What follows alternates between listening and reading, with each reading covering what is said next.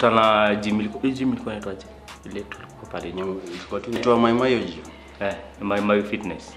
Hapo ndo tulikutania. Msee alikuwa ameanza kutrain a month before me. Hiyo ilikuwa ni December 2017. So mimi nilianza January 2018. Hapo ndo tulikutana. Then tukatrain huko kiasi. After some time tukaamua saa kuanzisha yetu. Later on ilikuwa hapa juu kuna building inaitwa Good Time Complex. Tukakuja hapo same year tu around 2018 hapo. So tukakaa hapo Good Time Complex around 2 years hivi. Alafu kuna msetu tulikuwa tumemwachia kuangalia akai run down kidogo, tukafunga for some months. Then after that sasa tukayamisha kwa plot fulani hapa penye mse alikuwa anaishi for some time tena. So ilikuwa private hapo, tulikuwa tulipishi.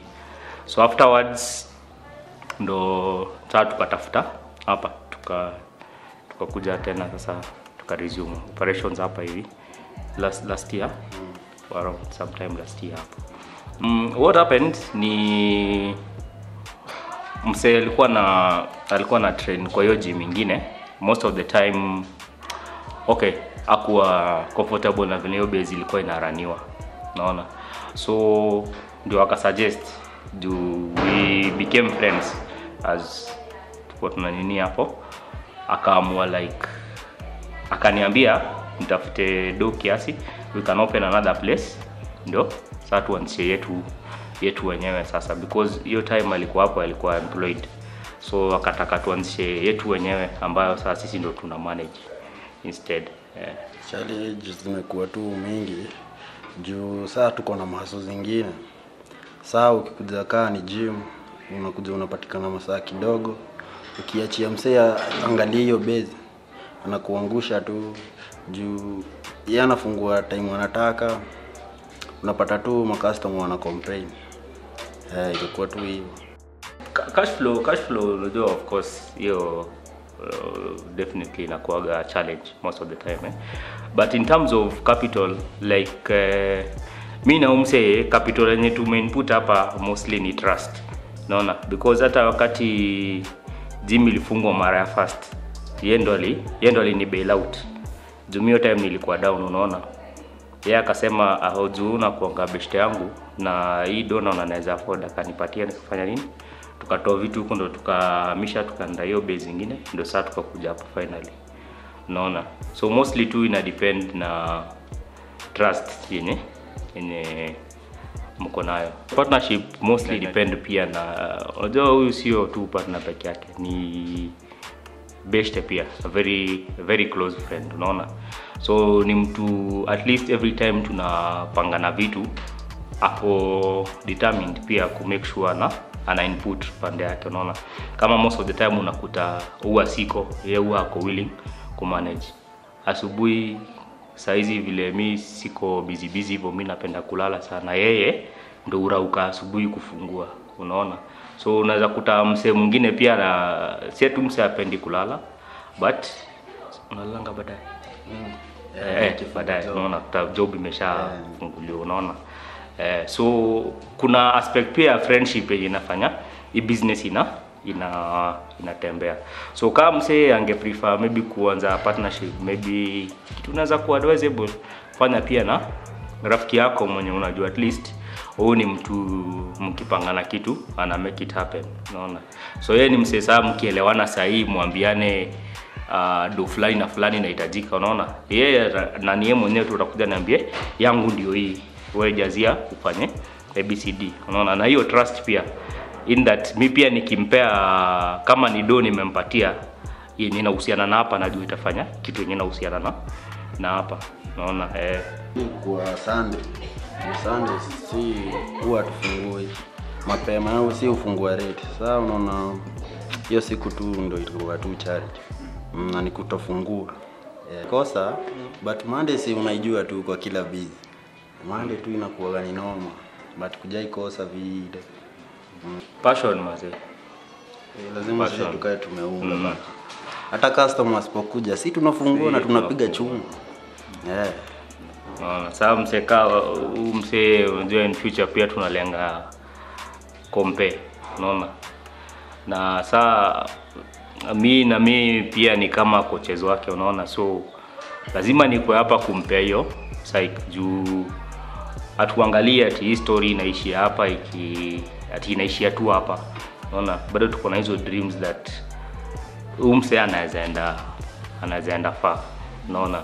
So kuna tu hiyo passion ya hii biz, unaona, in that at the end of the day hata kama sometimes unakuta kuna hizo challenges, sometimes maybe rent inaweza kosa kujaju, maybe customer flow vizuri, bado tunaingia tu mfuko tunalipa, so that hata sisi juu pia sisi tuna benefit, unaona, based on sasa our own personal goals.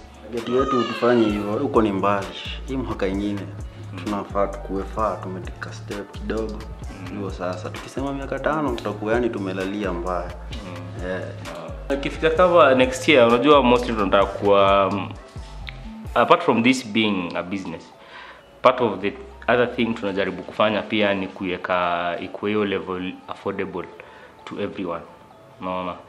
So we are looking at hiyo possibility that tunaweza pata place kubwa iko affordable, tuongeze equipment yenye zina accommodate watu wengi, unaona. Because sasa tunaangalia size vile kuko basic, kuna wale watu wanakuja wanauliza au sijui kuna treadmills, sijui kuna machine, such things pia tunataka kuwa able ku accommodate watu kama hao, but bado pia at a friendly cost yenye haitaweka watu wengine at a disadvantage, because most of the gyms yenye ziko na such kind of equipment wanalipisha domo, unaona. Na this being generally to we area inakuanga wasewa a bit low income, so hao sana comfortable na kulipa kitu ka 50 bob, unaona. So we also trying to see at least tufike mahali tunaweza accommodate everyone. Ziko juu hii kitu uweze kuwa tu ukipata do unajiweka zote. Sasa unaona kuna kale tu ka saving lazima. Sako si kwetu tunaona hiyo ndio step.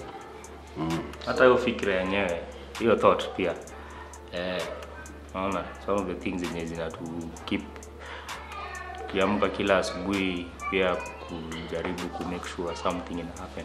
Ni hiyo tu aspect nimekwambia ya friendship. Ndio friendship yetu si hapa kwa gym, unaona. Juu mseni mimi pia ni mtu najua hadi watu wa familia yao and so on and so forth, unaona. Number 2, sisi pia tuna believe in human capital, unaona, because pia najua bila yeye kuna vitu mingi hapa haziwezi songa, unaona. So hiyo mutual respect na nini inasaidia. Alafu number 3, hatuna tamaa, unaona. Tumeagree that hapa vitu zitarani hivi and that is what is happening, unaona. Si kitu tunaambia wasee wa train. Of course bei ni affordable, ni 50 bob per session, per week ni 250, per month ni 1000, unaona. And then one of the things pia tunajivunia hapa, tuna tailor hizo trainings based on goals za mtu, unaona. So mtu akikuja anataka weight loss, mtu akikuja anataka gain muscles, nini all those things tunamcustomizea na tunampatia the way forward. Juu tunapatia nangadi advice ya venye uta diet and so on and so forth, okay, until you're able to achieve hizo goals zenye unataka. Gym iko nyuma ya Shell. Hapo nyuma kuna car wash. Opposite kuna building inaitwa Ruda Plaza. Sisi tuko hapo juu. Gym yetu inaitwa F1, yani Formula 1 gym. Ukifika hapo utatupata. Na karibuni. We'll be right back after the break.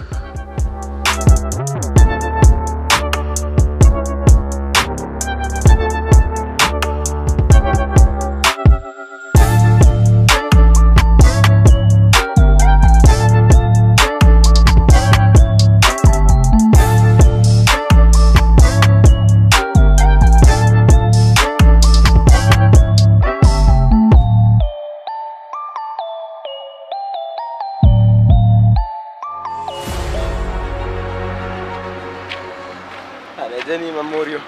Vitu vitu. Alafu utakuaje? Alafu mbona huyu mzee anaonekana kama ameboeka hivyo? Sasa usikie huyu mori yangu hapa hivi. Kuna venye alikuwa aite msee wake nini wa shoot. But then huyo msee hana walikoenda shoot na manzi yake. Then huyo msee alikuwa already ashalipa 5k mzima. But then huyo msee akimpigia ashiki simu, hapatikani hadi ya show up manzi. I think huyo msee ni kukoniwa amekoniwa. Bro, umekoniwa? Ai bana. Manzi hadi sijui nifanye nini. Bro, kwani unajua sana jita Mzee Kenya Studios? Wapi? Like hiyo kampuni inakuanga legit. Like wanafanyanga film production, photography kama yenye ulikuwa unataka, graphic designs, voiceovers, yani kila kitu kwa hiyo field. Wallahi. Hebu toa simu angalia kwa YouTube channel yao. Unaweza ona kuna mafilms hapo, nini, documentaries, unacheki, so una subscribe hapo. Pia bado kwa Facebook wanajiita Mzee Kenya Studios. Cheki kuna samples za picha huku, pia Instagram. Unaona unaweza follow. Kwa hata ukicheki kwa hii timeline yao, pia unaweza ona picha ni legit, high quality. To access any of our services, reach us at Mzee Kenya Studios on Instagram, Facebook, Twitter, and subscribe to our 2 YouTube channels. Also email us through mzeekenyastudios@gmail.com or call on 0782 566 698. Mzee Kenya Studios, substantial quality precision.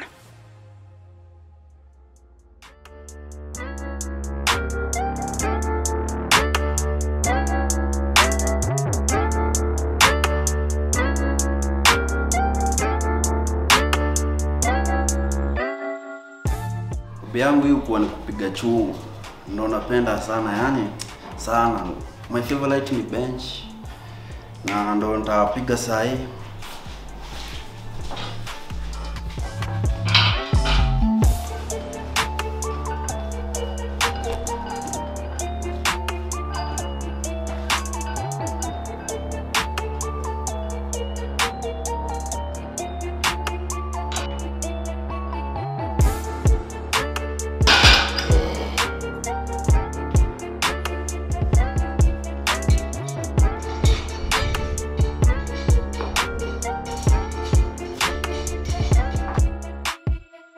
Saa hii ni bicep napiga. Kwa hii gym kila siku ni siku ya mkono. Bila mkono hii gym utaburika kama member, so lazima uitafute.